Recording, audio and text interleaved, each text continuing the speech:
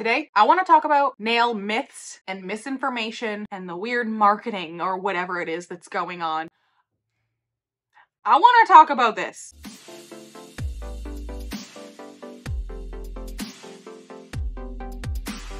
These myths and the misinformation that's floating around out there right now, it's nothing new. These are things that come and go every few years, and it seems like as soon as the myth is busted, if you will, or it's proven to be false information, something else pops up, and then we focus on that, and it's like this cycle of nail misinformation and myths out there. Right now, we're in the cycle of nail lamps cause cancer, and that is really what inspired me to make this video. That, and because in the last video I posted, I was reacting to some short form content, and I came across a lot of, or some, I should say, I came across a fair amount of incorrect information, mistaken or misinformation, and myths that are being retold as a fact. The one that's coming to mind right now specifically is that gel or whatever new product is healthier than whatever old product. Gel is healthier than acrylic. Dip is healthier than acrylic. Whatever. Spoiler alert. They're the same. That's where my brain is at, and that's why we're making this video. So that being said, I am a nail tech. I've been a nail tech since 2016? April of 2016? I think. I have experience. I work on clients, I use products, I do my research, I educate myself. Let's get into the misinformation, shall we? So let's start out with one of the ones that spearheaded this whole video and one of the most common nail myths that I hear even from my clients today, and I have to re-educate them about this. Gel is healthier than acrylic, or whatever product is healthier than whatever product. I think this is some sort of weird marketing technique that salons started using when gel first started coming out, a way to get clients to switch to gel to be able to charge more for gel, telling them, oh, switch from acrylic, it's healthier for your nails. It's not. It makes no difference. You got to do the same prep. You are still putting product on the nail. You are still buffing the nail. If you're doing an extension, you're still extending the nail. It makes no difference. There is no one product that is going to be better than the other across the board. This is personal choice. This is what the client needs. There is no one is healthier than the other. One is better than the other, or better for you than the other. The only people who need to worry about what products they're using are people who have allergies. So if you know you have an allergy to most acrylics, talk to your nail tech about what products they're using and try to find out specifically what ingredient it is that you're allergic to so that your nail tech can provide the proper products for you. That would be the only better for you case, is if you are somebody with an allergy to nail products. Figure out what the allergen is and your nail tech can work with you, if possible. Some allergies are just, there is no product, unfortunately. Also, an acrylic tech versus a gel tech does not make a difference. That's probably the tech's preference. I have done both. I've used gel, I've used acrylic, I went back to gel. Mostly my reasoning for going to gel is because I was the only nail tech in a tattoo space, and most of the people coming in weren't expecting a nail salon smell, which is what acrylic is. Even the like unscented or the fragrance-free monomer like still has a bit of a smell in an enclosed space, in my opinion. So I just figured it better to cut that out completely and use products that don't have so much of a smell. Other techs just prefer to work with gel or acrylic or poly gel, whatever, dip powder even. Acrylic. That's just the product they prefer to work with. Now, a really good tech, in my opinion, whatever they're using, will have something of the other variety. So I'm a gel tech. I use all gel products. I still have clear acrylic and a small bottle of monomer just in case. You never know. All of these products do different things on the nails. Acrylic is going to be the strongest, least flexible product on the nail. It is possible that I will have a client who requires that. They might just require that stiffness. Most of my clients really prefer the softness of gels because it makes it a little bit more flexible. There's less lifting. That's what they like. That's what works for them. That doesn't mean that's going to work for everybody. Vice versa, an acrylic tech will probably have a small pot of like a builder or a structure gel, or even a builder in a bottle or something, just in case they have that client who all of their other clients wear the acrylic, but they have that one client who just can't manage with acrylic and needs the softness of a gel. That's why I have acrylic. Well, also because I had acrylic, but also like I keep it around just in case. So in short, one is not better than the other. One is not healthier than the other or better for you than the other. It depends on the client's needs, on what the tech wants to work with, on the setting they're in.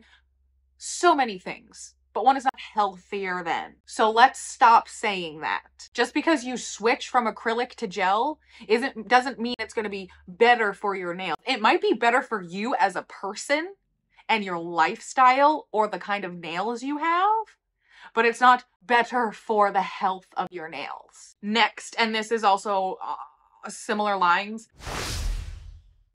product ruins your acrylic ruins your nails, gel ruins your nails, polish ruins your nails, gel polish ruins your nails, dip powder ruins your nails. All of these things ruin your nails. That, my friend, is false. That is a myth. That is incorrect. If somebody says to you, "Oh, I don't get my nails done anymore. The acrylics ruined my nails." What? That means they went to a tech that ruined their nails. That means that they didn't take care of their nails, or that means they removed their nails improperly. The product is not ruining your nails. Improper application, so overfiling the nail, taking off as much of the nail plate as possible to get as close to the natural nail bed as possible so that it adheres as good as possible, that's damaging your nail. Removing product with another tip or dental floss, that is causing damage. And those are things that are on your tech. So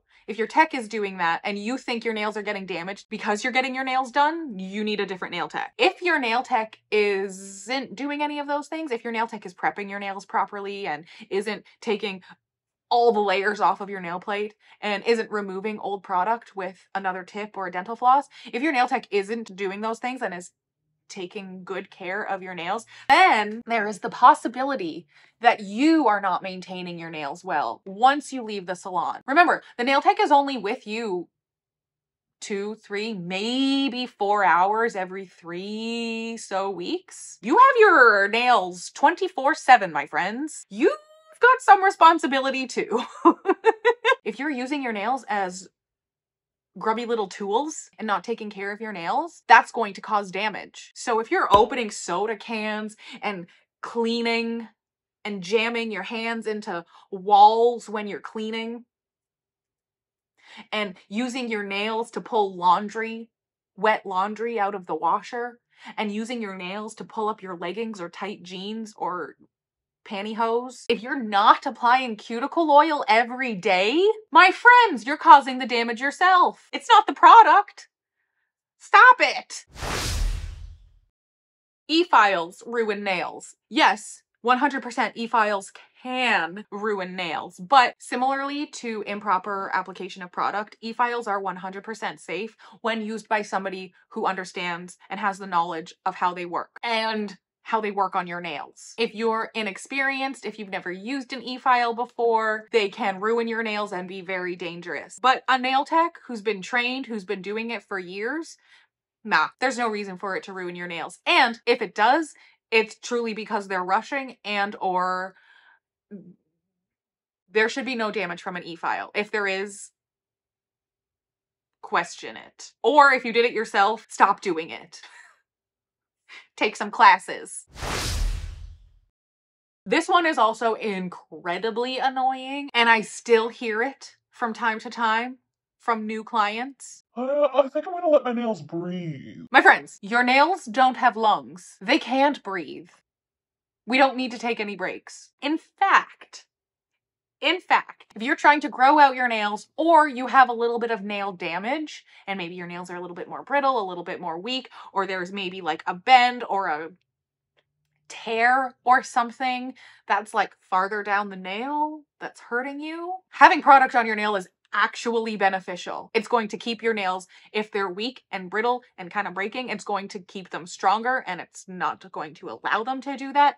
If there is a, you know, break, tear type thing down the nail bed, it's going to stop that from getting worse and causing you more pain. This is going back again to your nails aren't damaged because of the product. Your nails don't need to breathe because of the product on them.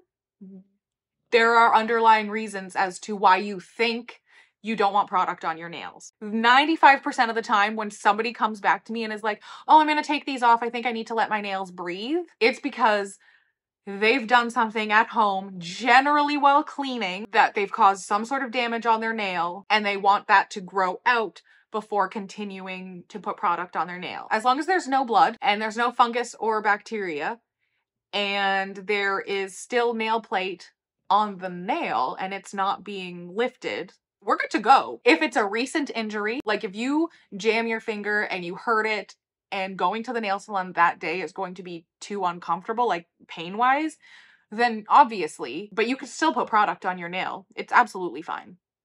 100%. You don't need to let them breathe. They don't have lungs. Ridiculous.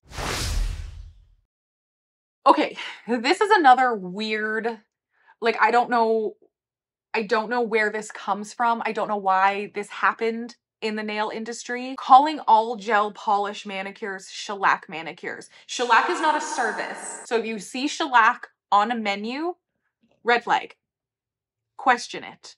Are they actually using C&D product? No?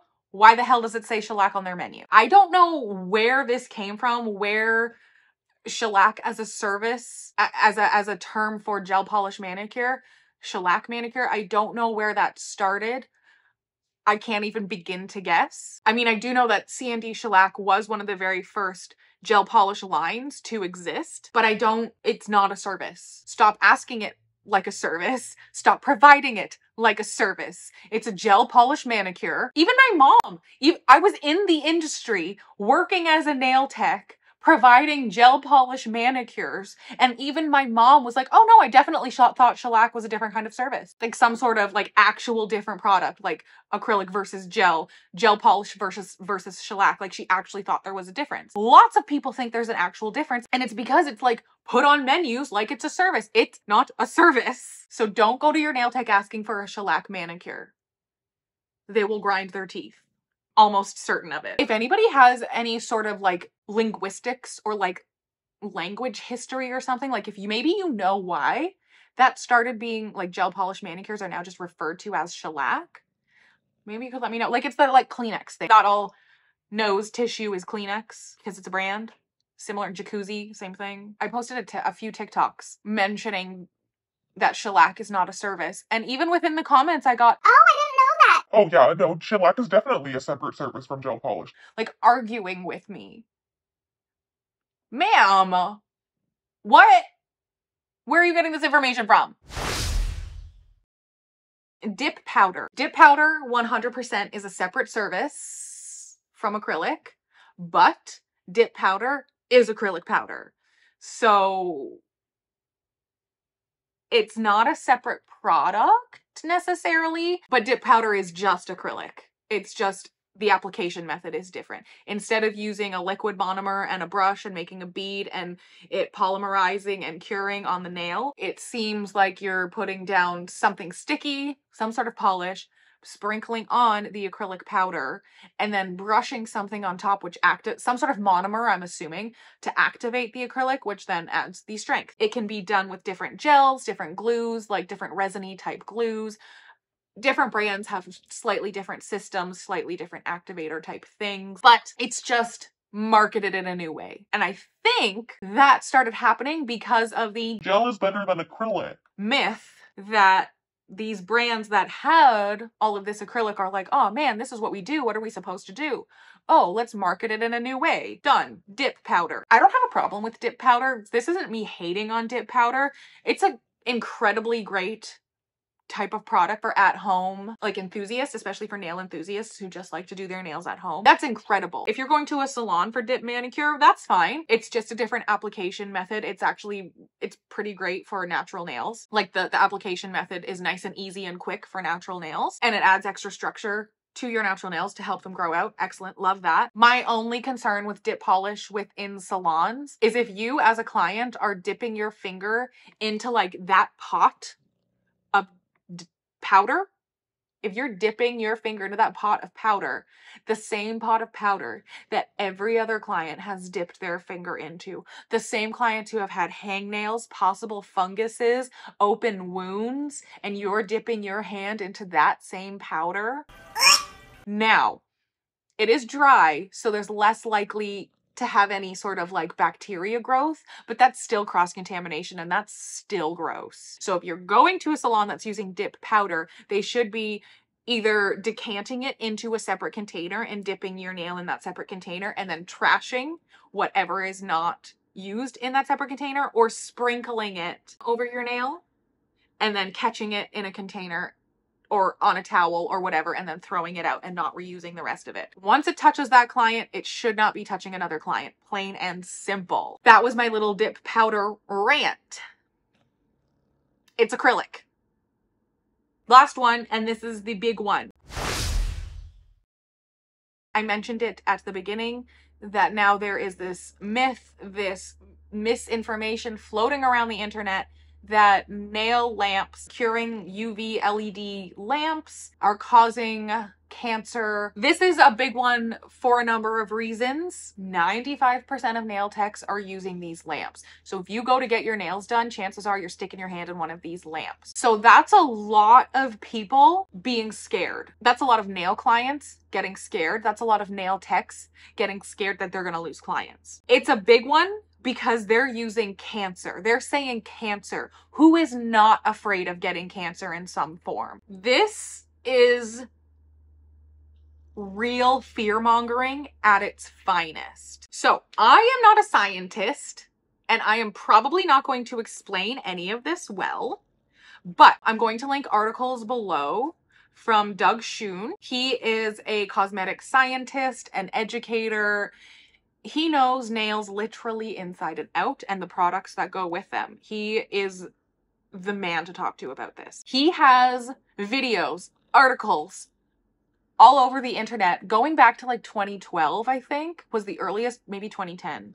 Was one of the earliest articles I found of him debunking this myth. So that's how long it's been floating around. And this one is specifically from Creative Beauty, which is a distributor that I purchased from. So a lot of these studies that the news media and the internet and that people are referencing were actually done by amateurs using improper testing equipment, improper, you know, everything about these tests were done incorrectly and not even remotely close to what a salon environment would be like. So there's that. These lamps are at least 3 times safer than sunlight directly overhead. And they go on to say that these lamps aren't accidentally safe. They were designed to be safe. They only emit UVA rays, which is the safest part of the UV spectrum. Even so, more than 40% of the UVA range is completely eliminated. There is no UVB or UVC in the nail lamps, and it's not required to cure any product whatsoever. These lamps also use filters to make sure that only the safest UVA rays are being emitted. Scientists consider these lamps to be 3 times safer than natural sunlight because of the UVs that are actually emitted from the lamps plus the filtering of the wavelengths. That's why they're considered to be 3 times safer than the sun. Okay, so they also add in this article that doctors use UV light, UV treatment for psoriasis, and they've been doing that for quite a few years now, and the medical industry considers these treatments to be safe. And so scientific researchers compared these UV rays and wavelengths to the UV rays and wavelengths in nail lamps, and they determined that a client would have to receive 250 years of weekly UV manicures to equal the risks associated with just 1 course of these safe medical psoriasis treatments. So it is estimated that nail clients will put their hands in these nail lamps for about 8 minutes or less twice per month, or less than that, because I have some clients who only come once a month. So that would be 8 minutes or less once a month. So you have a much greater risk of UV exposure and all of the risks that come along with UV exposure. Walking to your car, driving in your car, going out for a walk, having a beer on a patio. So in short, nail lamps are safe. And this is all just a bunch of rubbish. Garbage floating around the internet, specifically TikTok / other short form content. Get your shit together. Eat a magnet. Stop with the misinformation. That's it for me today. I'm done ranting and raving over here. Just trying to give you a little bit of education, okay? I'm just trying to give you a little bit of knowledge. Knowledge is power. I hope you enjoyed this video. If you did, give it a thumbs up. Let me know what other nail myths are floating around out there that you think need to be debunked. And let me know if I've helped you put your mind at ease, give you a little bit more information, a little bit more knowledge, a little bit more power in your decision making, in your nail appointments, in your product purchases. And of course, don't forget you can subscribe. Apparently people don't know it's free. It's free. You can subscribe for free. It's not a membership. I don't have those. I might one day, but it's free. You can subscribe to any YouTube channel for free. I'm not being sarcastic right now. I know I sound like it. No, I came across a couple videos where people, not mine, other videos, where people were asking how much it was to subscribe. It's free, my friends. It's 100% free. You can subscribe to any YouTube channel, including mine, for free. Some YouTube channels do have memberships and those do cost money, but you can subscribe and get their regular content for free. So if you didn't know that, what an exciting journey you're about to go on. All of these subscriptions. Go ahead and subscribe to this channel because it's free. And if you subscribe, that will make it a whole lot easier for us to see each other in my next video. Bye!